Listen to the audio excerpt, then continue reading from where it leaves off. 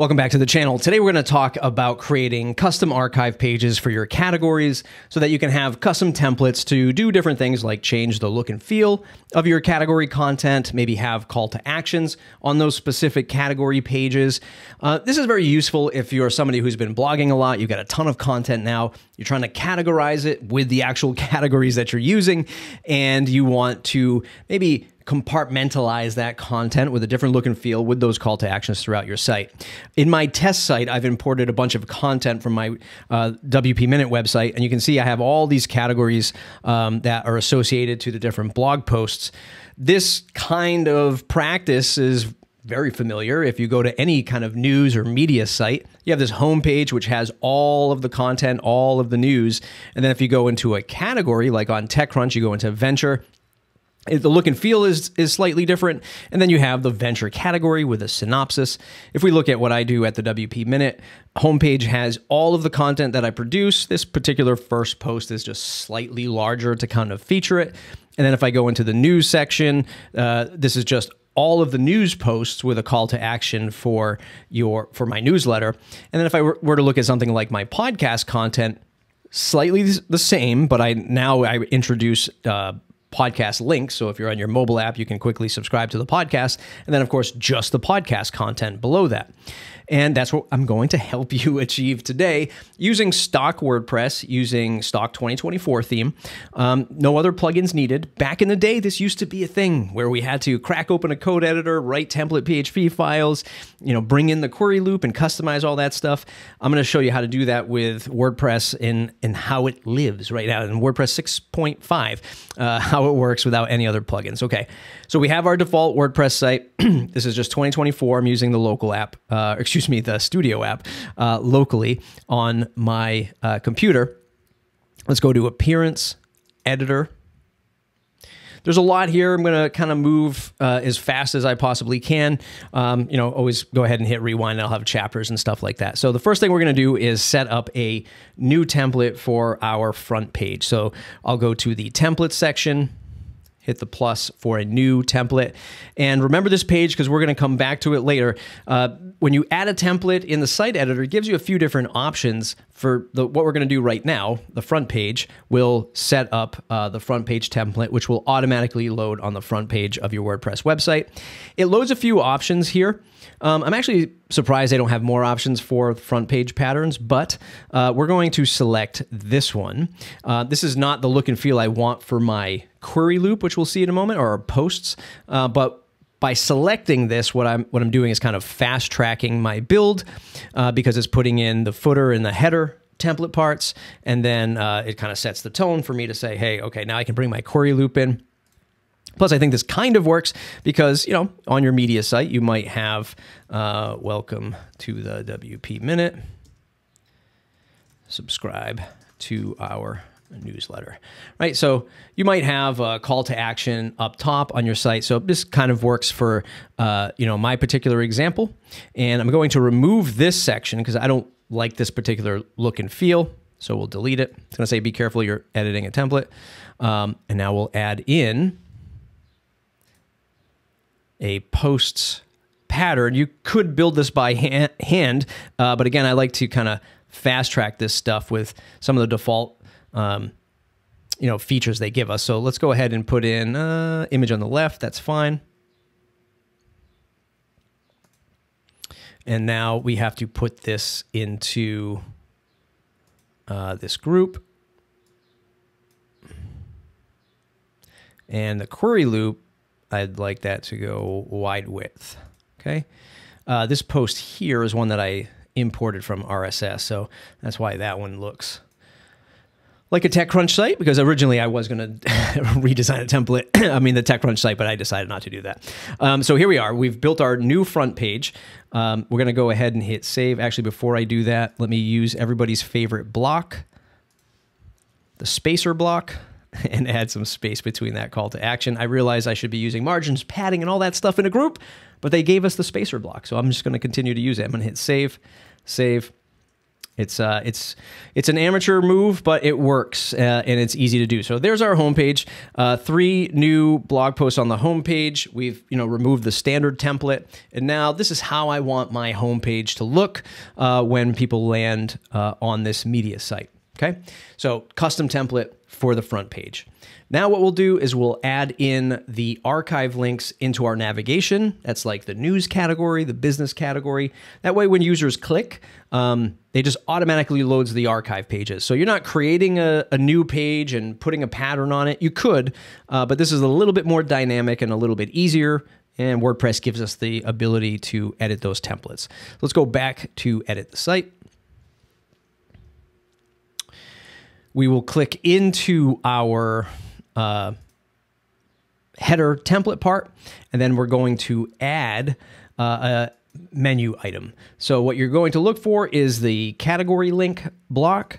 If you don't see it, just start typing category link and you'll find it. So we'll select it, and this will give you the ability to select categories that are already set up in your WordPress website. So it's making life a little bit easier. So I'm going to search for news. I'm going to add one more. I have one called business or WordPress business. So we'll add that. Save, and we'll take a look at this one more time. Not much has changed. We've just added news and WordPress business categories up top. When I click on the news category, this is what 2024 defaults to for the template. So it just says category news, and it gives us a 3-column grid of our content. I don't have images across all of these blog posts, so you're not going to see the featured images. And then same thing for WordPress business. This one does have an image, but you can see here, same thing, 3 columns, and then category WordPress business, and that's it. And if that's all you were looking for out of this video, there you go. That's how you add the category archives to your navigation. But now we want to go and give them a specific template so that we can customize it. Back to edit site. And I'm going to add a new template. And remember, before I said remember this page, because we're going to use the category archive template setting and then select either between all categories or a specific category. So you could change that default all categories view that we were just looking at. You could change that right here, or you could specify it for a particular category. So we're going to do that. We're going to click on category, and then we're going to do news. And then the same thing, I'm just going to fast track this here. I'm going to select this template. This is actually the default template, which I don't mind, but we're just going to adjust things a little bit. So now we have our header and our footer, and this is going to give us the ability to customize the news category archive page. So the first thing I'm going to do is remove the archive title and replace it with just a heading block. And this is way down the bottom. We're going to say WordPress news. We're going to bring this up. Actually, we got to put that in the group. So we need to put it right before the query loop. And there it is, WordPress news. And now what I'll do is I'll put, just like TechCrunch does, we'll put in a little blurb. In fact, I'm just going to copy and paste this just because it's got some ready-made text for us there. So we'll go here, we'll paste that in. And now this might be something where you say, or actually I'll just add a button for like a call to action. Subscribe to the newsletter to never miss an article. That's a terrible call to action, but we'll put it in anyway, just so you can see it, and it's visually there. Okay, so we'll just save that for now. And now at the top of our WordPress news category, we're going to have this call to action. WordPress news, instead of it saying category, WordPress news, I'll put in WordPress news myself, little call to action button, and then a blurb. But you could put anything here. You are selling a product, you could add a product here, embed a YouTube video, you could do that. Anything. It's just any content you can put in the WordPress editor, you can put into this template, and it'll load specifically for the news category in my case. Okay, so we have the call to action done, the text and everything above that. Next thing I'm going to do is get rid of this query loop.